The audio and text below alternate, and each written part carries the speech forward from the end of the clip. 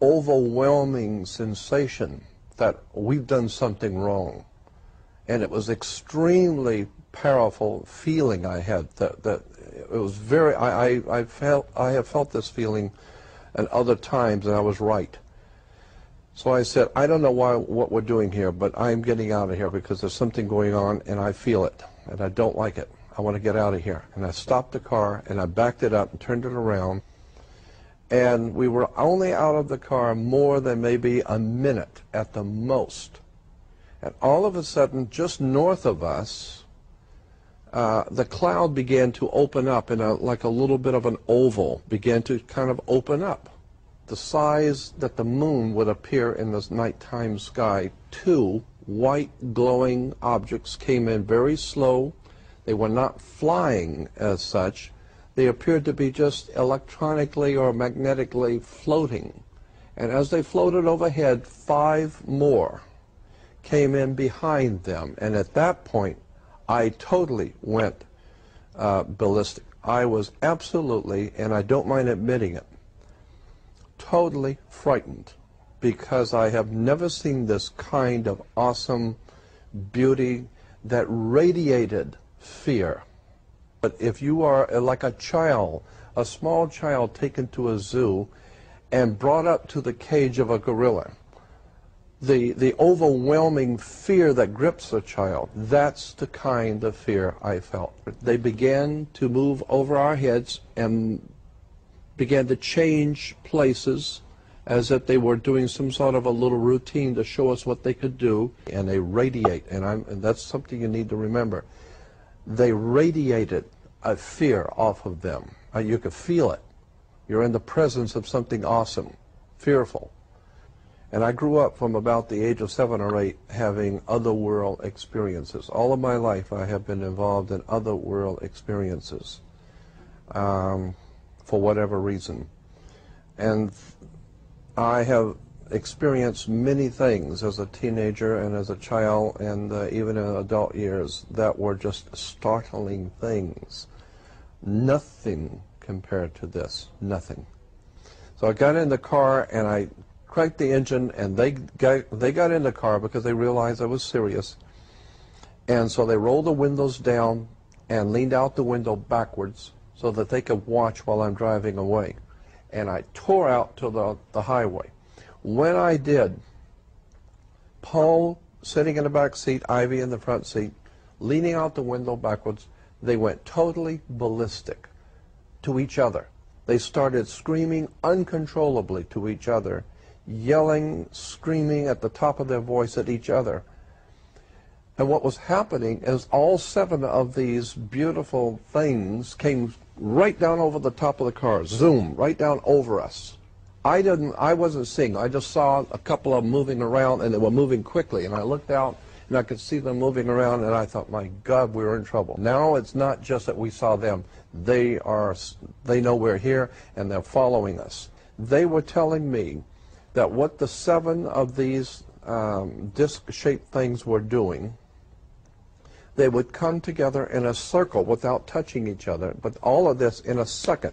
They would come together in a circle and blow out into a 7-pointed star, come together in a circle, blow out into a 7-pointed, back and forth, and they followed us out at 90 miles an hour. They were doing that, following us out just that way, just that quick. And I decided, this was in late spring, I decided to rent a convertible and drive back up to Area 51 by myself, and no one knew this, and go back out to where we had this experience by myself, which I did. And I drove out there in the afternoon when the sun was still, it was dusk, but the sun was still up, because I wasn't about to go out there by myself at night. And I parked the car in the convertible. I parked the car. I sat on the back hood with my feet in the back seat, and I said to them, I said, look, I know you're here, okay? And I want you to know that I don't mind doing whatever it is I'm supposed to do. If I've got a destiny in life or a mission or whatever it is, I don't mind doing it. But if it has something to do with you, then I'm going to ask you for 2 favors. Do not abduct me, because I don't want to go anywhere. And don't frighten me in my bedroom. I don't want to wake up and find something in my bedroom I can't handle, okay? So don't mess with me, and don't scare me to death, and I don't want to go anywhere. But if I'm supposed to do something, if there's a divine plan of some sort where I'm supposed to play, then open the doors, show me what I am to do, and leave me alone. And I thanked him, and I got back in the car and drove back, and that was it. About a month later, now we're at the beginning of summer, I get a phone call from Paul, my publisher, who lived in Escondido, right down by San Diego. And he's telling me about this young lady who was a past life regressionist. And he said, you got to go see this girl, she's sensational. Being a very spiritually inclined, past life regressionist type of person, she has you lay on the table and take your rings off and your watch, and she's setting up the candles and lighting candles and doing some sort of a little ritual thing. And I'm just laying there watching her. I mean, Paul says she's great, we'll find out. And she's talking to someone. And I'm laying there watching her, and she's talking to someone. And I said, who are you talking to? And she said, oh, I'm talking to your friends who brought you here. And I said, oh, okay. Brought me to your house? She said, no, no, no, no. Your friends who brought you to the earth. You've come here from another place, and they have brought you here to do something. I said, I've often wondered about that. Where did I come from? I mean, really, what am I doing here? And she says, well, and I'm just telling you what she said. She said, they are Pleiadians, and they have brought you here to do something.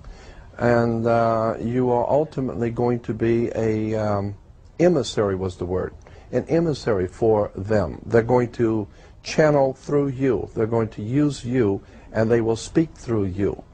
And they have been preparing you for many, many years. I said, oh, okay. I don't know. And then she goes on lighting some more candles, and then she starts talking again, and then she's laughing. And I said, what are you laughing at? And she said, oh, they told me something funny about you. And I said, what?